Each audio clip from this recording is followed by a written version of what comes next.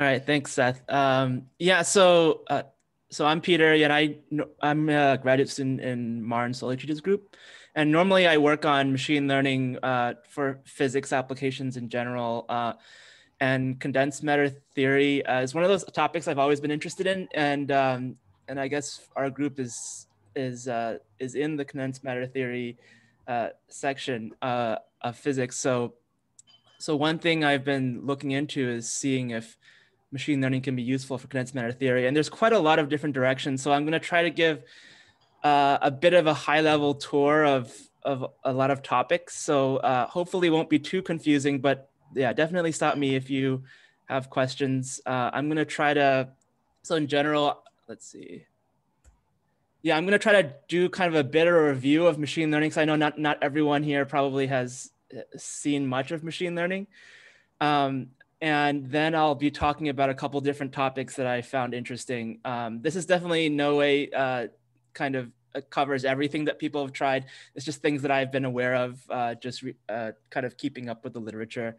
Um, so yeah, and definitely like there's probably plenty of other interesting ways to use it. It's just one of those new computational methods that has been developed, and now people are looking for ways where it's useful. Um, so yeah, just first of all, there's in general, machine learning is kind of this broader category of methods that actually go back, have a very long history, and a lot of classical machine learning techniques, which I'll also be talking about, are actually useful and probably could have been used maybe in the past even before the most recent like kind of revolution in deep learning. It's just that people were maybe less aware of them, and now people are kind of rediscovering them and finding that they can find even classical machine learning methods useful for applications in condensed matter theory. And then deep learning, I guess, is kind of the new hot topic. It's also probably the least well understood, but probably the most empirical part of machine learning, where people these days are taking things like neural networks and putting them in all sorts of combinations, and they're developing kind of like an empirical understanding of how to use them, but the theory there is really still lacking. But there already can be useful things. I think in a lot of ways they can already be useful for us. So just very briefly, if you haven't seen pictures like this before, in the past several years, there's been generally a revolution in deep learning, and there's a lot of new things that people have been able to do, and especially in the areas of like, in this case, is computer vision. You've probably seen these kind of pictures where you can have one of these models segment out an image and determine what these different objects are, and probably useful for things like self-driving cars. And there's also this other side where people have been building these generative models, which are models that kind of try to capture the probability distribution of your data. And in this case, if you give it data with lots of images, then it'll try to capture the distribution of the image and then sample from it. And in this case, it can produce really high quality samples. So this is kind of the examples of kind of what the state of the art looks like and how good we've gotten at doing this kind of task. Another, I think, really interesting. Yeah. Excuse me. I didn't see the image on your slide. Are you sharing? No? What? I'm still looking at the overview page. Oh, is it not working? Hold on. Hold on a sec. So what do you guys see right now? I also am seeing the overview page. I see the title slide. Oh, that's kind of a weird. Hold on. Let me see if I can. I think I've had this issue before. Let me exit out and try resharing this.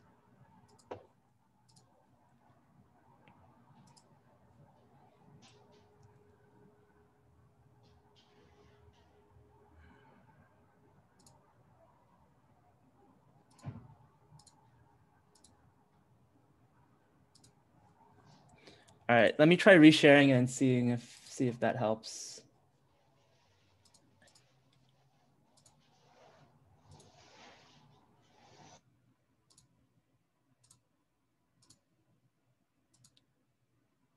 Can you see this now? Yeah, I do now. Okay, good. Yeah, so this is just some pictures of the most recent advances in computer vision. Like I was describing before, on this side, you have these image segmentation tasks where you pick out objects and you can label them. And this side, you're generating high quality images of from some given some natural image data set. It's able to kind of capture this distribution of images. So the next thing I want to talk about is natural language processing, which is another area where there's been a lot of advance in machine learning. And you've probably kind of personally experienced this if you've ever realized that Google Translate is like 20 times better than it was maybe like 10 years ago. And you can see that one of the things that has driven that is the ability to model the distribution of sentences and words and languages and even articles. In this case, it's actually fun because you can give one of these models a kind of ridiculous sounding prompt. For example, in a shocking finding, scientists discover a herd of unicorns living in a remote, previously unexplored valley in the Andes Mountains. Even more surprising to the researchers was that the fact that the unicorns spoke perfect English. So you give it this kind of ridiculous prompt and it can write an entire article based on this prompt that's very coherent. Actually, it cites an expert and then it keeps reusing his name and saying, and then he describes things that sound like it came out of some science fiction novel or something. And so this kind of ability has been getting better and better over the last few years, and I guess one of the new kind of the state-of-the-art things that people have been doing, this is just for fun a bit, is that you can actually take text now and generate images from text. So you can combine these two. And in this case, for example, you can tell it to draw images of a snail made of a harp, and you get all these weird looking images, but like vaguely kind of fulfills this prompt. So it's one of those things where it's gotten to the point where I think it's already starting to capture these kind of more abstract concepts. And I think that's really interesting. And obviously, I think a couple of years ago, you probably saw that I think playing games has been like part of artificial intelligence for a long time, right? And recently, for example, the game of Go was one of these games that would be very difficult if you use classical AI methods. And kind of the deep learning revolution helped basically produce this kind of result where now the best Go player is a machine learning model. And probably more relevant for scientists is recently there was an advance. So these are both from DeepMind. Recently, there was an advance in protein structure prediction, which is this kind of complicated problem where you have some you're given some amino acid sequence, and then you're supposed to predict what is the shape of this complicated folded protein. And it turns out that you can build a machine learning model that does way better than any other. For example, I mean, in the past, people have done things like try to actually physically simulate this kind of thing. And it turns out the best way is to just directly fit it using a machine learning model. And that's gotten basically close. It's gotten good enough that it's now useful, I think, to people. And that's why the claim is that they solved this problem. So I guess the big question here is like, are any of these techniques that have resulted in all these great successes in the machine learning world, are they useful for our own research? Are they useful in condensed matter physics? And hopefully I can convince you that the answer is yes, although I think a lot of the studies in this area are very preliminary. There hasn't been like any major breakthrough in condensed matter physics due to machine learning, but I do think there's a lot of interesting directions that people are probing. So I guess before I go, I can ask if anyone has any questions about this.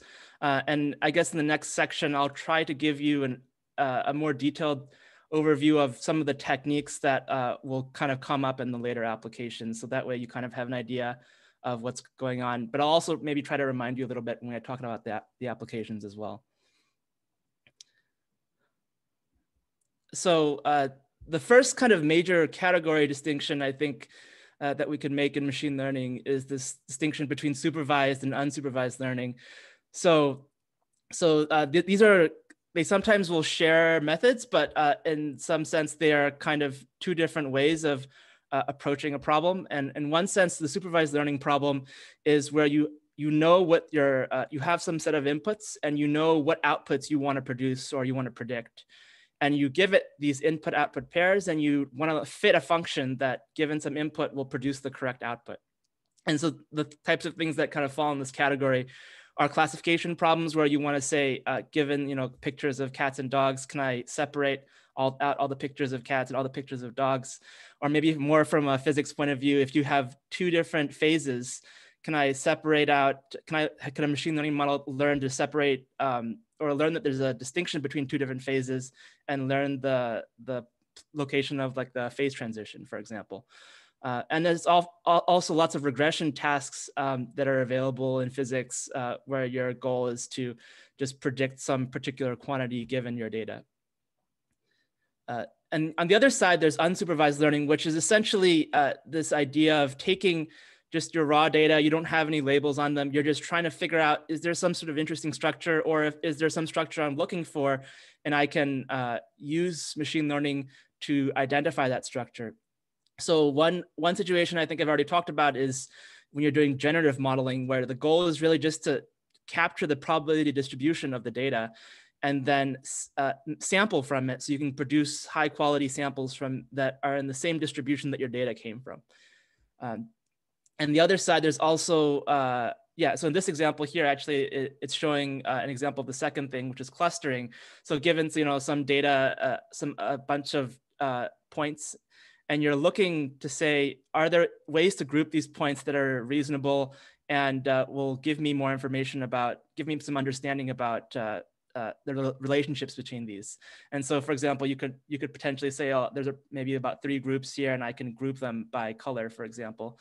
And this is kind of what clustering does. And manifold learning is another one of these things where you're looking to fit the manifold that your data sits on and trying to learn that manifold. So all of these techniques kind of fall under the umbrella of unsupervised learning, where your goal is to kind of just given your data set, try to uncover some underlying structure there. And yeah, so the first few methods that I want to talk about are these classical shallow machine learning methods. So these have been around for a long time, but actually, because they're in some sense simpler than these deep learning methods, they're much more interpretable. So I can say I can understand much better what's going on. And because of that, I think a lot of the initial forays into machine learning by physicists, they've kind of focused on these because it's very easy to understand what your model is actually doing. So in the first case, this is for support vector machines, they kind of solve this supervised classification problem where your goal is to separate out different groups and classify in this case, it's just 2 different groups.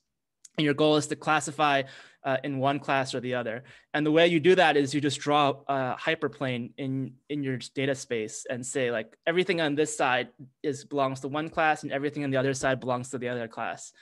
And so obviously this only really works if your data is linearly separable, which means that there exists like some plane that you can separate them by. But there are some tricks to get around this. So if your data isn't linearly separable, you can essentially, one obvious thing you can do is just to perform some transformation on your data and then make it linearly separable and then draw your hyperplane. And so this is, and there's some more fancy ways to do this using kernel tricks. So it can do nonlinear data, but in kind of in essentially transforming it into a linear problem. On the other side here are restricted Boltzmann machines, which are these, which are generative models. So they fall under this unsupervised learning category. And this actually probably looks very familiar to physicists because essentially what it's doing is defining some ansatz for an energy function.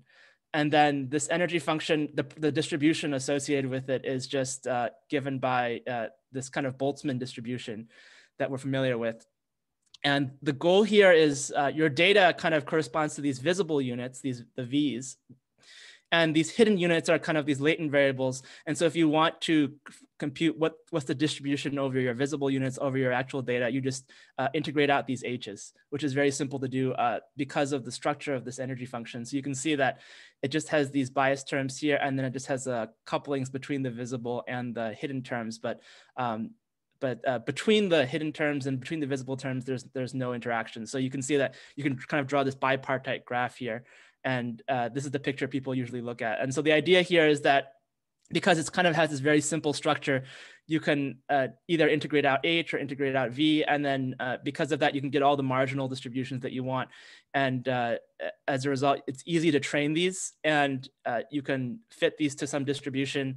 And then in the end, you just need to integrate out H and you get the distribution of your data. So what is there like a classic use case for a restricted Boltzmann machine? I've heard about the linear classifier, and I know about the example, like you have some data within some radius and you do like a coordinate transform that you were talking about, but I'm less familiar with the RBM. Yeah, so I mean, I think they're essentially the kind of easiest. I think they're essentially designed to be. The goal is to have. I guess very much inspired by physics is the idea that if you can write down some energy function, then that kind of gives you a very flexible. Essentially, any distribution you want, you can write it like this in this form, right? And so but the problem is if you just write down a general energy function, then it's actually very difficult to sample from this distribution. You have to do these complicated MC methods, which do work actually, but it's a bit. So essentially, this energy function is specially designed to be easy to sample from, and so in some sense, this is like the reason people like these is because it's easy to train these, it's easy to sample from these, and so as a result, if you can fit a distribution to this, then it makes your life so much easier. And there are essentially ways to extend this if you want to make it a little more complicated distribution. But it turns out I'll talk about this a little bit in the future. That in some cases, this is kind of already can do a lot by itself, even without adding anything else to this. Question? Yeah. Sorry. So I'm curious about how physical it is. So. Let's say if I don't take this probability to be an exponential of this so-called energy, I use some other form. Will it still work or not? I think the key thing here is that it's easy to integrate out one of these variables because you can essentially just factor it out, and you can. And so I think that's kind of the thing that makes this easy and makes this work. I'm not sure. It's possible you could probably find another way to parameterize it so that, I mean, the whole field of generative modeling is kind of coming up with different ways of parameterizing like a probability distribution and coming up with or sampling from a distribution and then coming up with ways so that you can do it efficiently, right? And so this is kind of one approach to doing that. So in some sense, it's inspired by physics, but obviously there are plenty of generative models out there that don't follow this form, right? So this is just one of these generative models. And I think physicists are particularly drawn to it just because it seems like it's something they understand, right? Yeah, thank you, I see. Yeah. Yeah, so and then moving on to these, so I guess a lot of these modern methods that I was showing you involve deep learning, and so I just wanted to say a little bit about how that works in case some of you aren't familiar with neural networks. So at the most basic in the most basic situation, you just have one layer of a neural network is really just an affine transformation. So you and then you add some pointwise nonlinearity on top. And so the way it's usually implemented is you multiply by some matrix, and then you add on some bias vector, and then you apply like a tanh to every individual neuron. And so in this case, the way these diagrams usually are shown is that you have some number of input dimensions and then output dimensions. And this is just showing it going through an affine transformation and then a nonlinearity at the end. So it's kind of the simplest possible flexible nonlinear function you can come up with. And it turns out actually if you have two layers of of a neural network, and then you make it infinite, you have the hidden layers in the middle infinitely wide, then you can prove that it's a universal function approximator. But in some sense, that's not actually useful, because all you know is that if it's infinitely wide, it works as a universal function approximator. It doesn't tell you how efficient it is for approximating certain functions, right? And so I think the key thing with neural networks is that the architecture really matters. It matters how you put these together. And two kind of innovations that I just want to mention here is for these image recognition problems, one of the things that people realized early on is that if you just use a general huge matrix here for your, then it doesn't work very well, because it's not really respecting this translation symmetry that images have. And so what you do is, instead of just doing a general matrix multiplication, you apply convolution instead. And so convolution is kind of like a very small subset of some general matrix transformation that you can make. And it's a transformation that respects this translation symmetry for images. And so they realized that I'll just replace all my layers. Instead of having this dense, or the people call like a dense or a linear layer, they'll replace this with a convolution instead. And then you can just stack all these convolutional layers together. And this is just one of the architectures, for example, that people have used, that people are using right now for these image recognition problems. And this works really well. And kind of the intuition here is that the convolutions really capture something important, in this case, kind of the symmetry of this image. On the other hand, actually, there are these attention mechanisms that kind of shown here that are used a lot in natural language processing. And these actually differ quite a bit from the standard neural network. But the idea here is that you're trying to, instead of just looking at these simple linear transformations, you actually construct a bunch of vectors corresponding to your different inputs, and then do dot products between them to determine how close or how far away these vectors are, and then use that as kind of a score function to determine which of these inputs am I going to pay attention to. So that's kind of the very high level overview of these two techniques. I think we're probably going to talk less about this attention idea, but these convolutions certainly come up a lot, because there's plenty of instances in physics where we have things like that have these kind of translation symmetries, right? Yeah, any questions about this? So I guess the next kind of interesting development of neural networks, I think that's most relevant for physicists, is this idea that I was talking about with convolutions of kind of being equivariant and respecting some certain types of symmetries. And just like in the case of convolutions, they found out if you plug in those convolutions instead of a general matrix multiplication, it works way better on images. I think, for a lot of physics data sets, we kind of already know there's a lot of symmetry involved, and we already know what those symmetries are. And the goal is then you don't want to just plug in a complete general neural network for your problem. You want to somehow involve your symmetries in your neural network, in the architecture, so that you're not relearning things, and it's easier to learn. If it's already built in, then you also can use much less data. So kind of some examples here is like rotation symmetries. You can build those into your convolution, so you get a rotation equivariant convolution. And another one, these are kind of more recent work where you have, in this case, the idea is to have some data that's like a point cloud, like maybe the positions of a bunch of atoms. And then your goal is to learn some function on these atoms, some properties of this material, for example. And then when you're actually constructing your model, what you want it to be is invariant to translations and also SO3 rotations, right? So this full symmetry group of this point cloud. And so you can, if the actual details of this actually go into, you just look at the representation theory of SO3, which is something that physicists are very familiar with.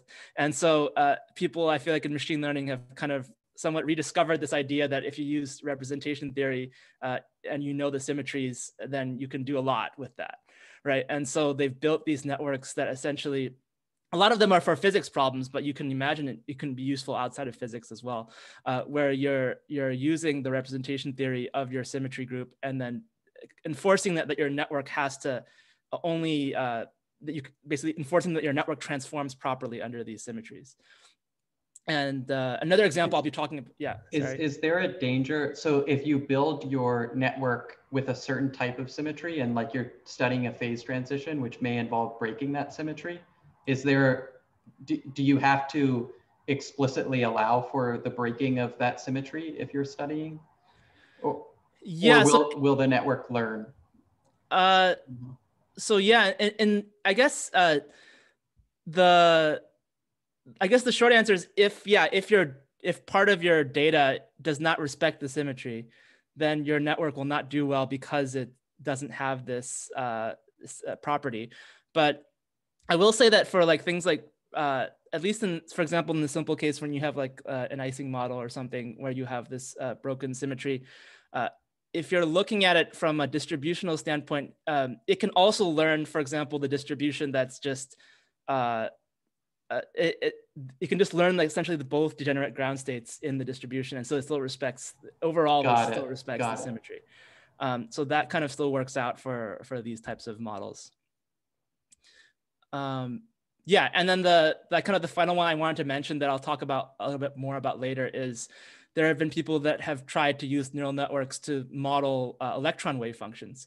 And so one important property, obviously, is that you need when you exchange two electrons, you need it has to be anti-symmetric, right? And so there's essentially, you have to build this anti-symmetric symmetry into your neural network. So that's kind of a kind of neat application of these types of equivariant neural networks. Okay, so and then the final thing before we get into this, the applications is I want to just talk a little bit about deep generative models. So this is a lot of different models up here that I put up, but I just want to mention them. And then if we talk about them later, I'll probably go over it a bit more because if you haven't seen this, it seems like a lot of complicated pieces. I'll probably skip the first one because it's not really relevant to any of the applications I'm going to talk about. But just know that this is the one that currently has the state of the art in the best quality image generation. So the kind of models that we've kind of seen before. So one of them is like these energy-based models, which you've seen in these RBMs kind of count as one of these, where you define some sort of energy function, and then that kind of gives you the probability distribution. So the nice thing about these is you can get the exact, or you can get like not the exact probability, but you can get something proportional to the weight of the probability if you have the energy, right? Obviously, usually this Z is hard to actually compute in practice, but the idea here is that you have, so you just define this energy function. It could be like an RBM where it's kind of a simple form. It could be a complicated neural network, in which case sampling becomes really hard, right? So this is kind of one approach. Another approach, I'm going to jump around a little bit here, are called variational autoencoders. And the idea here is that you have some latent space which essentially are samples from a very simple distribution. In this case, usually you just pick these Z's to be some independent Gaussians. So you sample from independent Gaussians here. And the idea is what you want in the end to happen is that when you sample from independent Gaussians in this latent space, you pass it through this complicated decoder, you get samples from your data set. And the way you actually ensure that to work is you actually have another network that's an encoder. So you take your data set, you pass it through an encoder, and it encodes it in this samples in this Z latent space. And then you decode it back into X, and then you can compare to see if your decoded variables the decoded looks like the original data that you put in. And so that's kind of how you would train something like this. And in the end, the idea is once you train this, you have now this side of the system is now a very efficient sampler of your distribution. So you can just sample random Gaussian noise essentially here, and then you get out samples from your distribution here. And the kind of nice thing here is that actually, if you, in this autoencoder idea is that you're taking this original space and you're squeezing it down to a lower dimensional space. So the Z is usually much lower dimensional than X is. And here the idea is that you're kind of hopefully capturing important generative factors that are independent and in this case, hopefully maybe even interpretable. So that's kind of the hope here. And there's no real guarantee of that, but in practice, in some cases, you can kind of see that play out where these latent factors that you get after you train the whole thing look interpretable, and you can actually go back and figure out what they are. And finally, another related version of this is these flow-based or normalizing flow models, where it looks actually a lot like this VAE. So it actually, you might suspect that they're very similar, but I think the big thing here is that this encoder and this decoder are not just arbitrary networks, but they're actually invertible functions. So you have to enforce that they're invertible. And the nice thing about that is then you can actually get if you know that Z follows from some nice Gaussian distribution and you know the exact invertible function that maps Z to X, then you can get the distribution on X very easily just by computing what the Jacobian of this transformation is. And so it actually makes sampling and both computing with the probability is very efficient. So and then finally, I think the last one I want to talk about are these autoregressive flows. So this is a lot, and I'll probably, when I get to the particular application, I'll probably go over it again. But these autoregressive flows, the idea here is that you actually sample. They also have the similar property as these flow models where it's easy to sample from them, and it's also easy to compute the exact probability. So in this case, the exact probability is just this nice factored form here, where you just decompose it in this particular way. But the nice thing about this form is that when you're sampling, it's easy because you take the first, so these are just the different components of your vector X. And you can first sample the first one, and then you sample this X1 given you already know X0, and you sample X2 given X1, X0. So kind of in this sequential way, you can generate a sample from this distribution. And so this will just come up in one of the applications that I so wanted to mention it real quick here. Yeah, any questions about this? And then I'll start talking about some of the applications. All right, so the first thing I wanted to go over is this idea of can we use machine learning to identify phase transitions? And so this is kind of an interesting topic because I think in the past, physicists have kind of come up with lots of heuristic ways of determining whether there's a phase transition. And there's a lot of this is just the kind of, there's also the classic Landau theory, right, of phase transitions. And this idea for second order phase transition, you just see kind of like the susceptibility diverge. And the idea that there exists some sort of order parameter. But the idea is always kind of start with finding an order parameter. And so kind of you have to be smart enough to figure out what the order parameter is before you can apply any of this theory. And so in some sense, one task for machine learning is, it might be to discover maybe the order parameter. And another task is to even determine whether there exists a phase transition at all, which is certainly a question in some cases that has been unresolved. So the first thing I want to talk about is if you give the machine learning model two different phases, can it determine what the order parameter is? Can it determine what the phase transition, where the phase transition is happening? And so this is kind of a topic that people have looked into recently. And so one way of doing this is using SVMs, which I talked about before. And the idea for SVMs is you have this kind of decision function, which is just this hyperplane in your data space. And so if this decision function, the sign of the decision function kind of tells you which class you're in. So if you're on one side of the hyperplane, it'll have a positive sign, and the other side of the hyperplane, it'll be negative.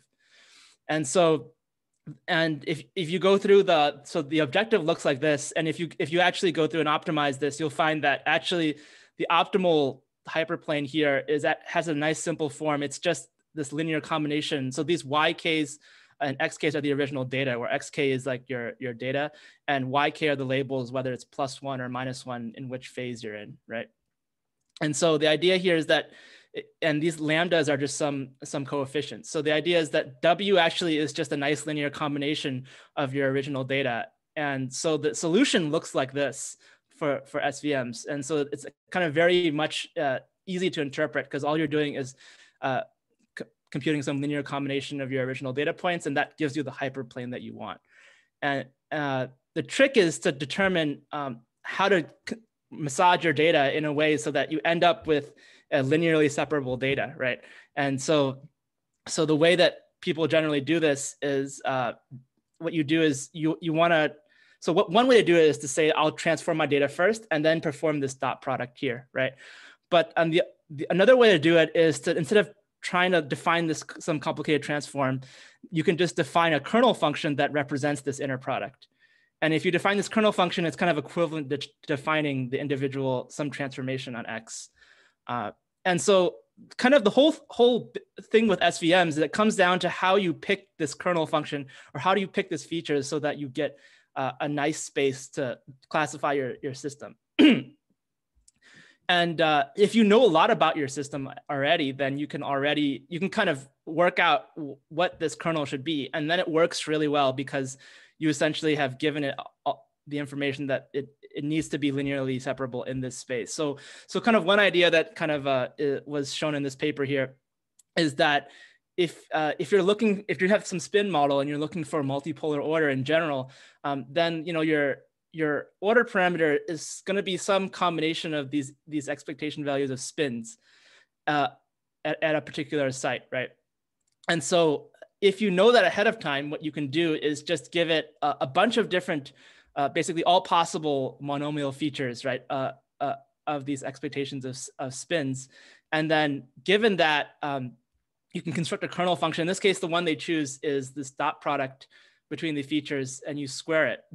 And I'll mention later why it's squared. But for example, if you take a kernel like this and then you pick some Hamiltonian, in this case, this is some classical Hamiltonian that has quadrupolar order, in this case, this Hamiltonian here, then if you go and try to fit this SVM to this, what you'll find is, so this is kind of a diagram of this fitted decision function and which terms it's actually picking out. So it actually is very structured here. And actually, if you stare at it long enough, you can work out that this particular pattern, you can decompose it in a way such that the decision function looks like this, where this Q is just this term here. And the really nice thing about this is, this Q is really just the order parameter for this quadrupolar order. And so in a sense, what's come out of this is that, so when this Q, for example, is in this disordered phase, it's 0. And so in that case, the decision function has a certain sign. And when this Q grows large, then what happens is that the decision function will flip sign. And so then you'll get, so then you can kind of see how if your order parameter is incorporated into your decision function in this way, then you can get a really nice classification, because in one case, it basically classifies everything that's near 0 and everything that's far away from 0. And so this is kind of an example of a case where if you know ahead of time kind of the general form of your order parameter, then SVMs work really well, because you can just plug in what that form is, and then it'll just work out what the coefficients should be. Yeah, any questions about this this particular topic? This side over here is really just showing different ways of training. So you can basically, I think the most important thing here is to point out this in this particular way where you take samples from deep within the phase itself actually works really well. So you don't even need samples near the phase transition, but it can determine this order parameter, and it can determine very accurately this particular this classification function just from samples that are deep within each phase.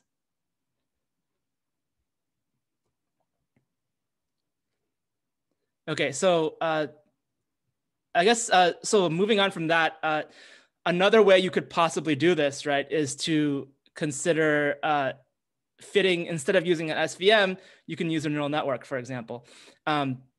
And so this is another example where they tried this. In this case, this is a quantum Hamiltonian, and they're just taking, I think so what they're doing is they're giving it Monte Carlo samples from this Hamiltonian, and the neural network is essentially trained to predict whether it's in a particular phase or whether it's in another phase. And so you can make plots like this where it shows that at a certain point, the prediction switches from one phase to the other phase.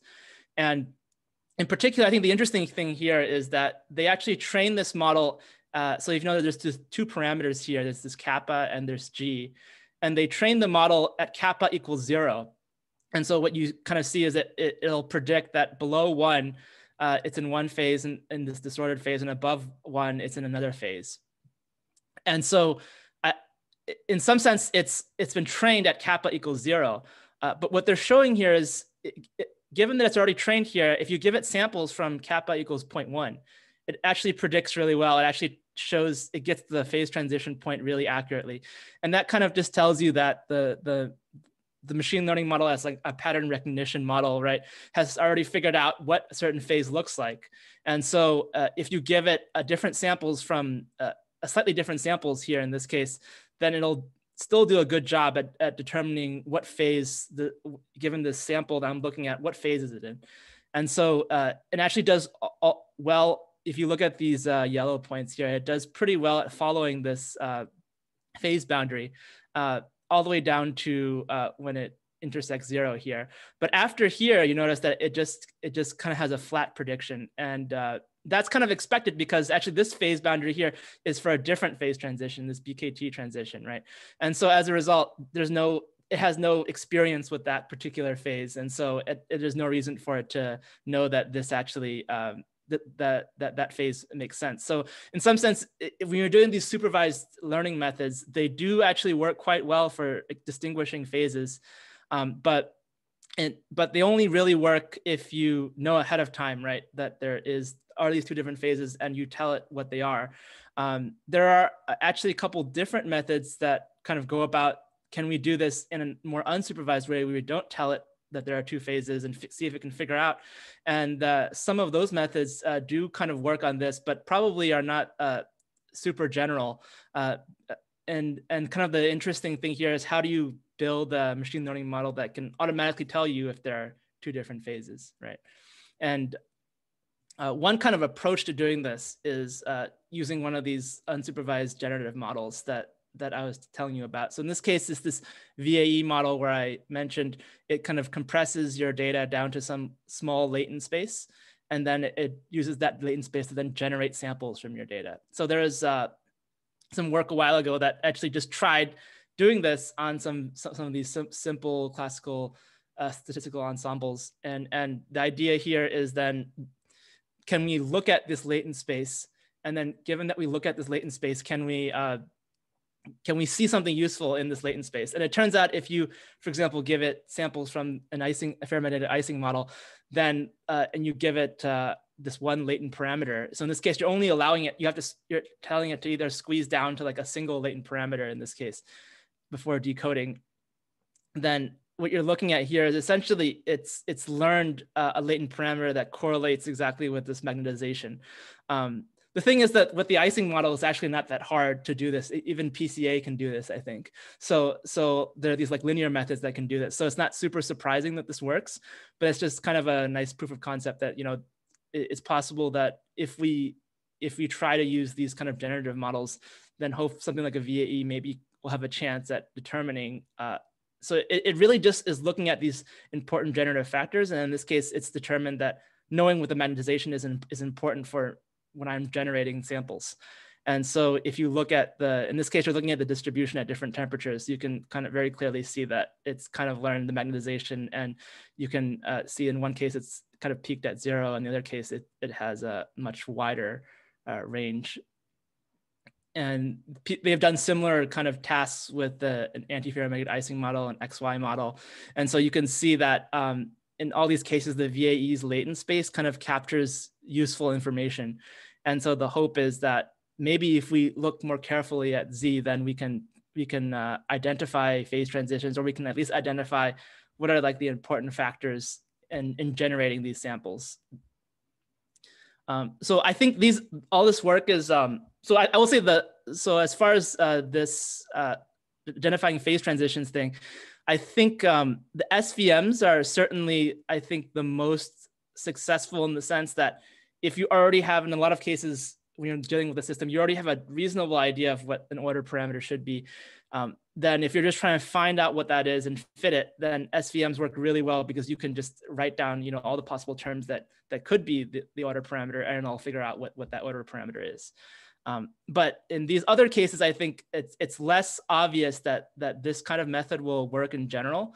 But it's definitely, I think, I think the key here is structuring your network so that that what you're getting out of it is something that you kind of interpret. And I think I'll talk a little bit more about this later in a different context, but I do think that a lot of the architecture design that goes into these networks is going to be really important if you want to have to hope that eventually that you can get useful interpretable information out of this. Yeah, so any questions about this phase transition identification? I'll probably, I think, yeah, so I'll be probably moving on to a different topic after this.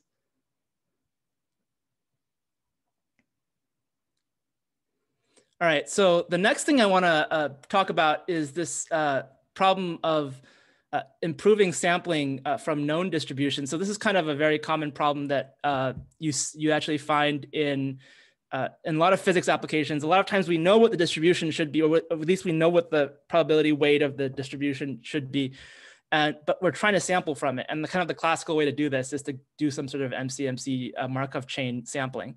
And this, in theory will work, but in some cases it's very slow, right? And so the hope is to speed that up. So there's been a couple different areas where actually machine learning is kind of just acting as a tool here to help speed up these kind of calculations.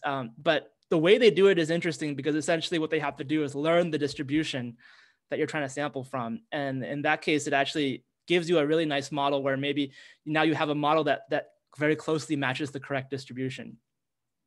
And so one area where this has been done is to use these normalizing flow models that I mentioned before. So the idea here is you have this machine learning model that's invertible, and so you can either go from your data space to some latent space with simple Gaussian distributions, or you can go the other way because these are just invertible transformations. And so the idea is that after you train this whole thing, what happens is you can just sample from simple Gaussian distributions and transform it into your data space. Now this will just be the learned distribution from the model. But in a lot of cases, that's really not good enough because if the distribution that you learn has some bias or is slightly different from your true distribution, then that messes up your calculations. So there's actually a nice trick that you can do is once you have good samples, reasonably good samples, you can then just reweight them based on, because remember, this is in the case where you already know what maybe you already know what the energy should be, or you already know what the probability distribution, what the probability weight should be. And so given that you already know the energy, so in a lot of cases, for example, in physical systems, we can easily compute the energy, but the distribution is really hard, right? And so if you generate a model that at least closely fits the distribution, then all you have to do is rewrite the samples and you get a unbiased estimate of your distribution, unbiased, and then you can compute unbiased estimates of expectation values, for example, from your distribution that you're looking for. So this is kind of a very powerful method where it'll speed up this whole sampling process by a lot. And let me see. Yeah, so this is kind of just a simple example where they just took, in this case, there's these two particles here that are supposed to act like a dimer, and they just have there's some like force in between them, and there's some free energy surface corresponding to this dimer, but there's a bunch of these solvent molecules around that kind of that change the shape of the surface, right? And so this could be a very complicated distribution. And so the idea here is just to show that if you use this sampling method and learn the distribution here, what you're getting is what you can do is so this black distribution is the true distribution from the MD calculations, and this blue distribution here is the distribution learned by the model. And you can see, so it doesn't match exactly here, but what's going on is even if it doesn't match exactly, what you do is then you take samples from it and you can just reweight them based on what the true distribution is. So if you already know the energy, for example, and in this case, you can get exact samples from this. And then the plot here is just showing that these green dots, which are represent are computed from the samples of this distribution, kind of give you exactly what the free energy is at different temperatures. And so this is kind of a really powerful way of speeding up sampling when you're working with these types of, you're trying to sample from these distributions. And I just wanted to, so real quick, are there any questions about this particular method that I described? So I wanted to point out that actually over in high energy physics, people have been doing the same thing.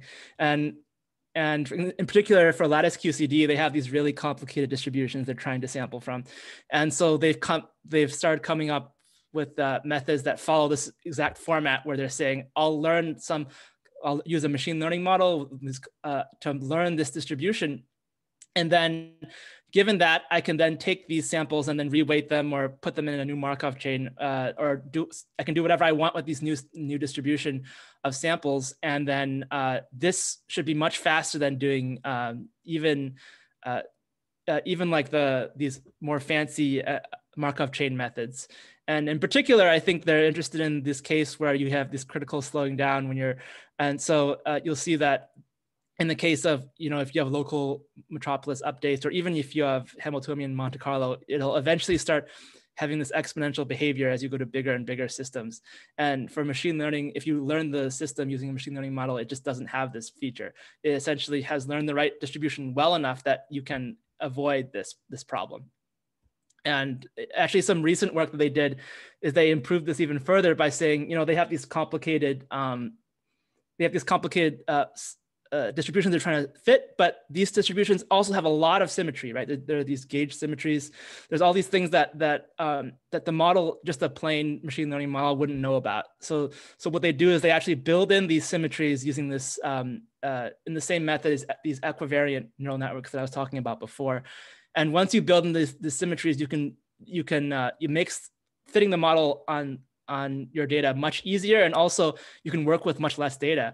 And given this, they actually even improved their previous result. Now you can see that that it works much better than any of these other sampling methods, like orders of magnitude faster.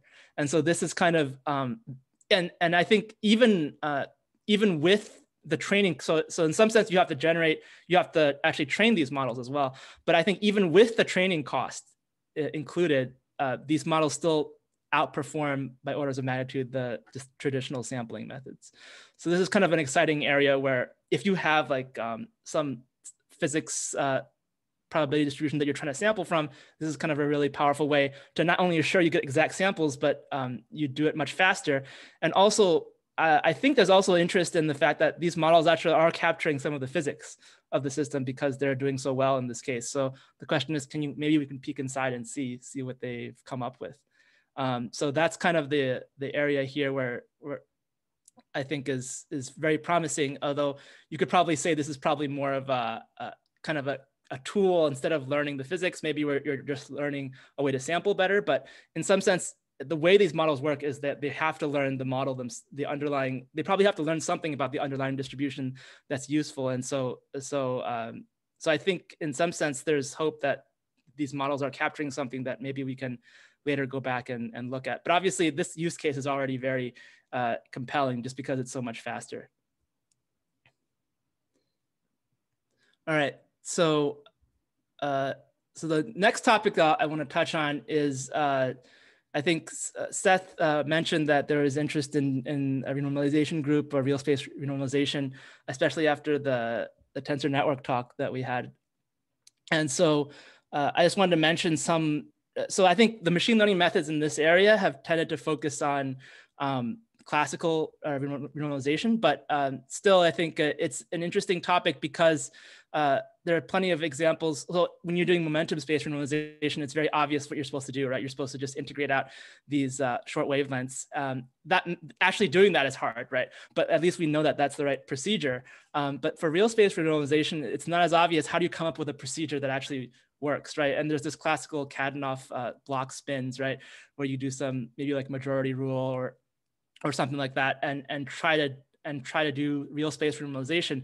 But the actual transformation for more complicated systems is not at all obvious what it should be, right? And so and in some sense, the goal is to really remove these short range correlations between and then keep long range correlations. And so there's this kind of big concept here that this is what we want to do, but how to actually implement it is kind of people have spent a lot of time just kind of for individual systems trying to figure out what the right way to do them is.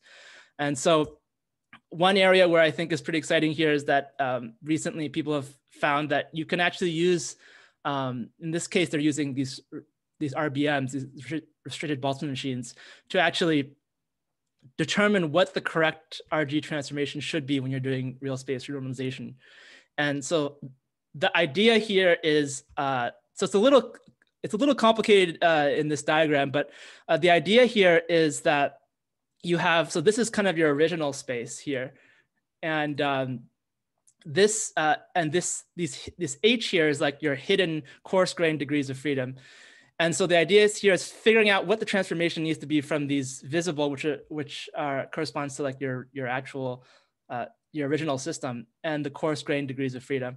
And so how to actually do this transformation involves figuring out how to map this visible to these hidden coarse grained degrees of freedom. So the way they actually do this is they look at the mutual information between these coarse grained degrees of freedom and the environment. And when they mean the environment, they're just talking about, there's some like, they have some buffer region, and then they're talking about all the system beyond this buffer region, they call some environment.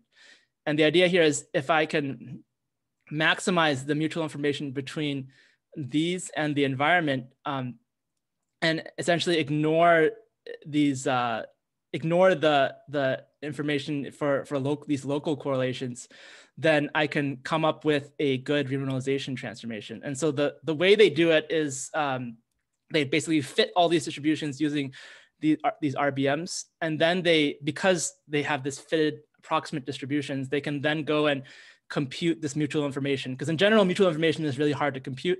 But if you have like kind of simple distribution, you have these simple fitted distributions there, then you can actually compute an approximation to this mutual information.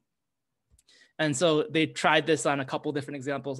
I'll just show the simplest one here, where they actually took, in this case, the 2D icing model, and they found that if you do this, it actually reproduces this majority rule kind of. So if you have in this case, it's a 2x2 block, it actually reproduces, it picks out the spin, the majority that has the majority of a particular spin. So essentially, it's relearned this rule that we kind of knew all along. But the hope here is that it can not only do this, but if you apply it to some more complicated model where you don't know how to do real space renormalization, then it'll actually be able to come up with new types of rules. And actually, I think in their paper, they do apply it to a different model, but I wasn't super clear on that one. So I decided to just show you this simple example, but just know that they have tried it on some more complicated systems, and it does seem to actually work. So I thought this was pretty interesting in kind of having the machine learning model come up with the rules instead of having people kind of by hand try to guess what's a good renormalization transformation. And also kind of a direct, so in this case, a direct comparison with, hold on a second. Let me,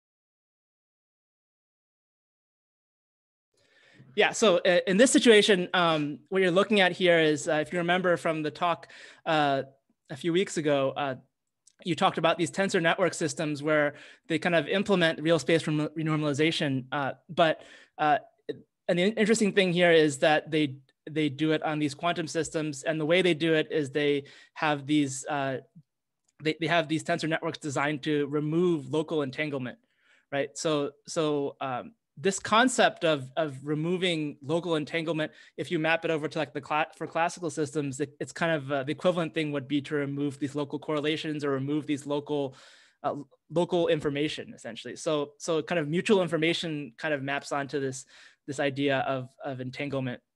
And so in this case, what was happened here is they were kind of inspired by this mirror architecture.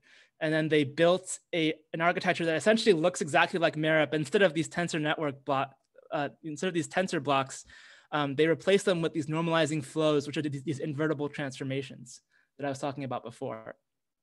And so the cool thing here is this thing is, as a whole, is just one of these generative models, like I said, that just takes Z's, which are these kind of simple distributions sampled from Gaussians, and then maps them to the data space, right? But the way they actually do it is in a way that looks like a renormalization group transformation. And in some sense, you could probably interpret it as that, because what it's doing is essentially, in this direction, it's removing correlations, and then these are just a subset of the z's of these latent variables. So in some sense, these are supposed to essentially capture the local correlations, and then what you're left with are these more long range correlations, and then at each scale they just remove the same another set of these latent variables. And so it's kind of like if you interpret a mirror like a quantum circuit, right? So in this case, for the case of a mirror, you kind of transform everything to remove entanglement. In this case, you're transforming it to remove mutual information or remove local correlations. And so when you actually do this, you can actually take this and see how well does this work as a generative model. And so if you go and fit it just like something like a 2D icing model, and you can see that if you're a simple test here is just to say, if you sample from the latent space, how efficient is my Monte Carlo sampling from the latent space compared to the physical space? So if I sample from the latent space, which should be essentially independently distributed, then I get very fast convergence right here.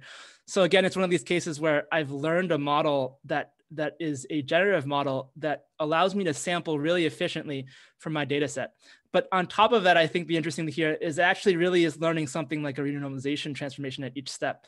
And so maybe there's some a question here of whether or not we can actually look inside and work and use the transformations it's learned to actually say something about the system. So I think that's also, ongoing work in this area, but it's really interesting that this is kind of inspired by the whole tensor network renormalization, and people have kind of ported it over for these classical statistical systems, but in this case, they're building it out using these neural network architectures. Yeah, any questions about this? All right, so the final thing that I want to talk about is variational quantum Monte Carlo, which is another one of these examples where it's by itself it's a problem that is very difficult, and it's essentially trying to solve for the ground state of some quantum system. And the method has been around for a long time, but the simple idea is that you just pick a variational wave function and then try to minimize this expectation value of energy, right? And so usually because you can't actually compute this exactly, so you do a transformation where you just refactor basically you just manipulate this expression into a form that looks more like you're sampling from a probability distribution. And so in that case, what you're doing is so computing these, which are called local energies. And then the nice thing is the rest of this expression looks like it's just sampling from a distribution. And in fact, you can actually approximate it by just taking samples from this distribution of given by this wave function, and then computing this local energy. And as a result, this gives you a nice estimate of what this expectation value of energy should be. So the idea here is to use probability with a variational wave function to try to compute, and then you can basically optimize this objective. So you can compute with the wave function and optimize the variational wave function. So traditionally, people have come up with lots of physics-inspired ways of parameterizing these wave functions, but I think recently there's some interesting work here where people have essentially taken a lot of different pieces from machine learning and tried to plug it in. And because essentially you can put whatever you want into this variational wave function, but you have to be able to figure out a way to optimize it efficiently. And so one way to do this is people have taken restricted Boltzmann machines. And in this case, you have this kind of form that you're familiar with, but they've kind of now, instead of saying it's a probability distribution, now you say that this is now just with my an ansatz for the wave function. And in that case, and they've actually found this is surprisingly effective. And there's been a lot of follow-up papers in terms of theory as to like maybe why this is the case, right? But actually, if you see, so this alpha here is just how many hidden units you have per visible unit. And so, for example, if you just have maybe 4 hidden units, for example, in a 1D antiferromagnetic Heisenberg chain with 80 spins, then you can already get really high accuracy that you would probably need a bond dimension of 160 for DMRG to match. So this is kind of really impressive because it seems like it's outperforming these like DMRG, which is already a very efficient method for these types of calculations. And they even did an example where they're doing, in this case, it's a 2D system, a 10 by 10 square lattice, and they're outperforming the state of the art in like PEPs, at least at the time, I think it was 2016. They're outperforming the state of the art variational wave functions that people have used for this type of system.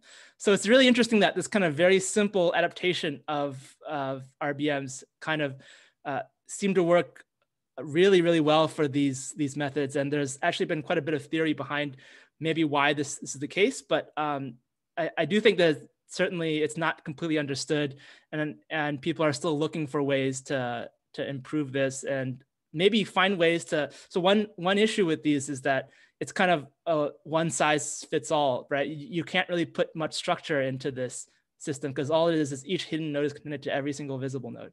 So you would think that maybe if you could figure out how to put some more structure into that, then it should do better, it'd be more efficient. But so that's still certainly an ongoing discussion about how to make this better.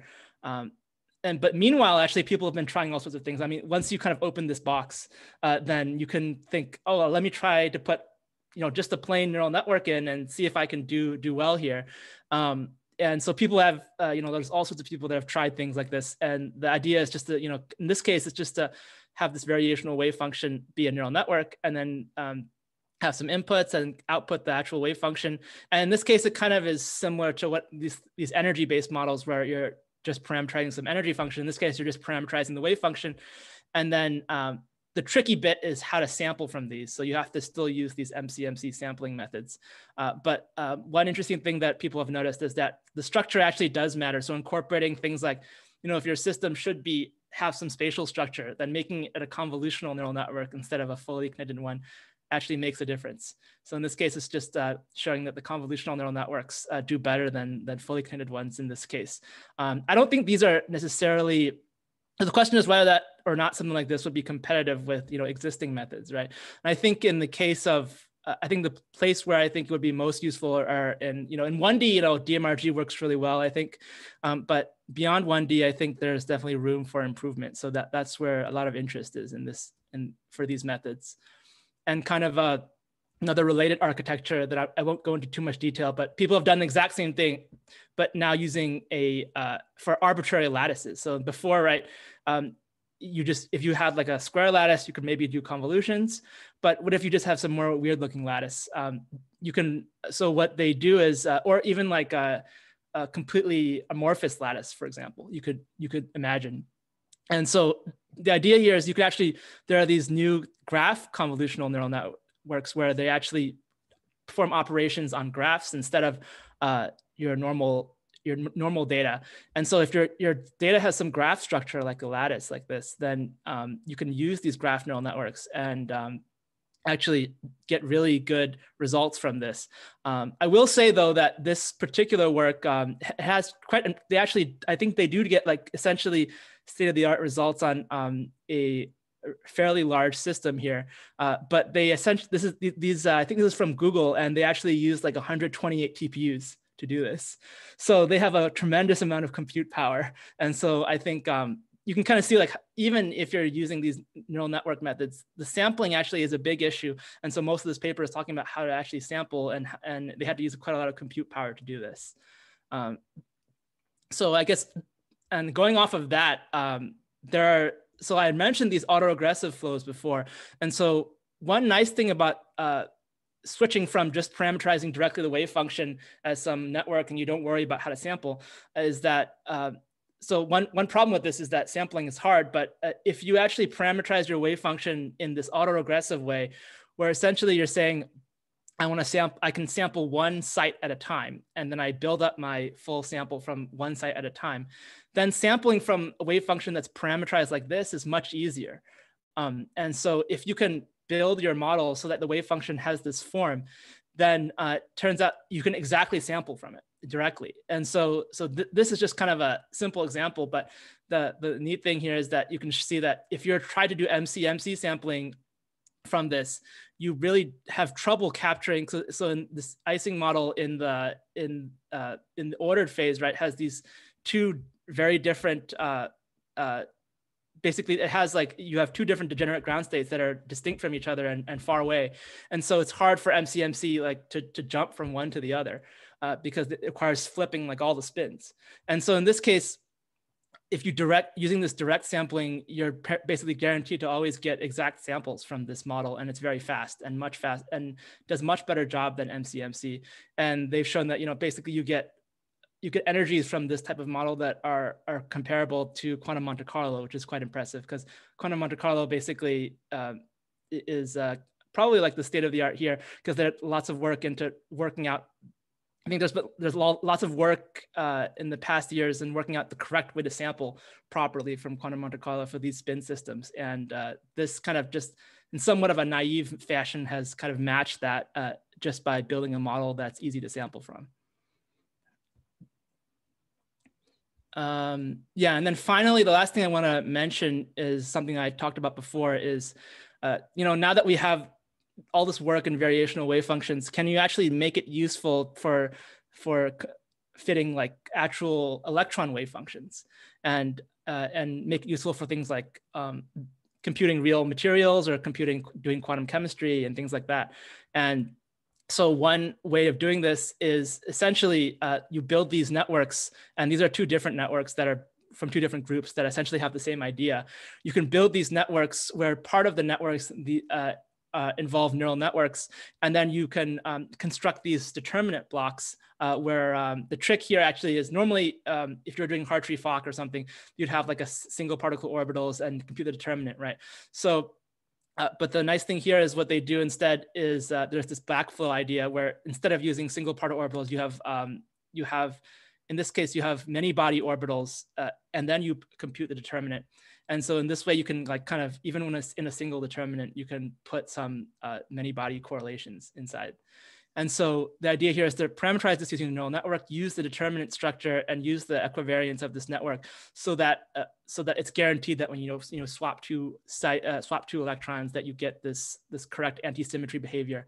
And actually, you can, this particular version of the network, they've done a lot more than that. They actually included initialization using Hartree-Fock, because that's a good place to start. And they also included cusp conditions for example, when you're close to like a nucleus, then we kind of know asymptotically what it should look like. And so those kinds of things you can kind of put in to this network, and you put all of that in, you produce like this variational wave function that is very close to, essentially it's already very close to existing methods, but you add in the neural network component, and all of a sudden it does significantly better. And I think, so this is just an example where they computed for this molecule, and you can see that, so I don't know how familiar you guys are with quantum chemistry methods, but there are these high precision coupled cluster methods, which are kind of go beyond like Hartree-Fock, right? And those are already pretty expensive to compute, but you can see that the precision that you get from this neural network ansatz is already significantly better than that. And in this case, it's kind of comparable to the experimental measurements. So it's already very impressive what these are doing. And that kind of the vision that I've seen when people talk about what the future of these are is that, density functional theory is like a very popular method in quantum chemistry. And because it kind of, given the computational cost, the accuracy that you get from it outperforms basically all these other methods.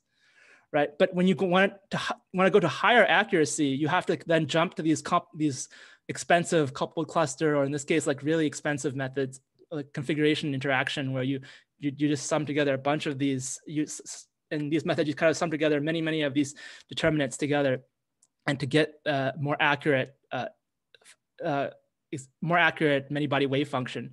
And so the hope here is that essentially this will be something like DFT, where it kind of outperforms significantly in accuracy, but has like a reduced computational cost compared to these really complex methods. It's still going to be more expensive than DFT, but in some sense, it gives you a bigger benefit in terms of accuracy. Yeah, so finally, I guess just to conclude, yeah, I went a bit over here, but I think there are many exciting applications for ML and condensed matter theory. And I think the kind of things that people have learned so far is that, a lot of times in physics, we already know a lot about our systems. And if that's the case, in many cases, these classical machine learning methods work really well, because if you already know, for example, what the form of the order parameter should be, then it's pretty easy to plug it into one of these simple machine learning methods and get what you want. And this is true for many other of these classical machine learning methods, where if you know a lot about your system, you know what the correct features are, then going this route works really well.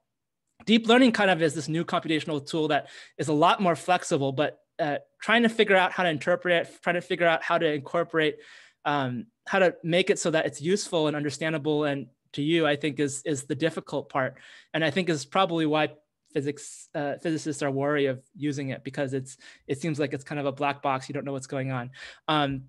But I think I've shown you a couple examples where essentially you can make small adjustments to it and get exact results, or get results that are reasonable. Or if you just put it into a variational method, you don't really care necessarily. You just care that you get a lower energy, right? And so in this case, but even in that case, I think the important thing about that will not only improve the accuracy of these methods, but also maybe help you understand what's going on inside, is that you want to include your domain knowledge, include things like symmetries, include things like these like cusp conditions and other things that you saw in the previous slide, where you put a lot of what you already know into the model, and then the rest of it is handled by these deep learning methods. But it makes it so that you kind of you fully understand what part of your model is being described by these deep learning methods, and makes it much easier to fit when it comes to physics applications.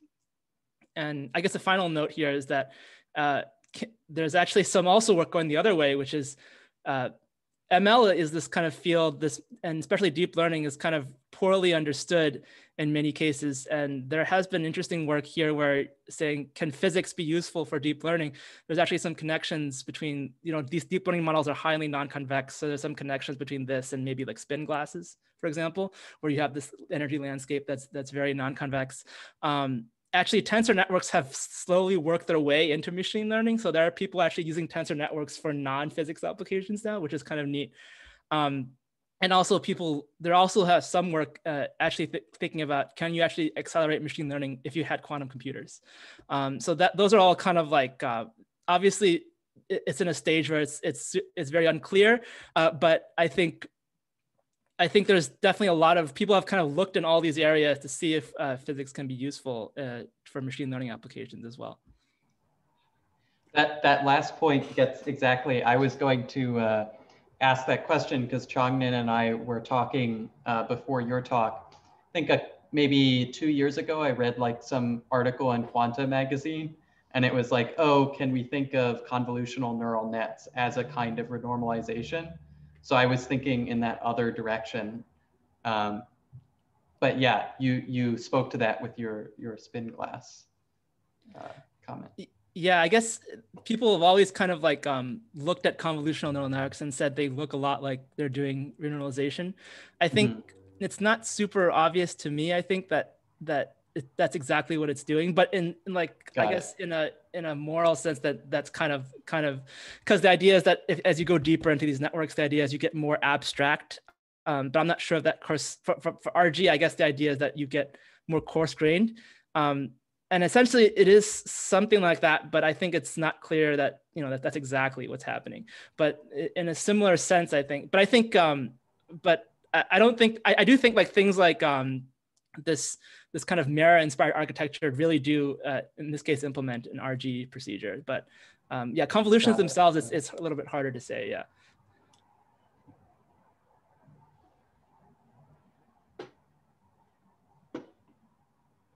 Any other questions?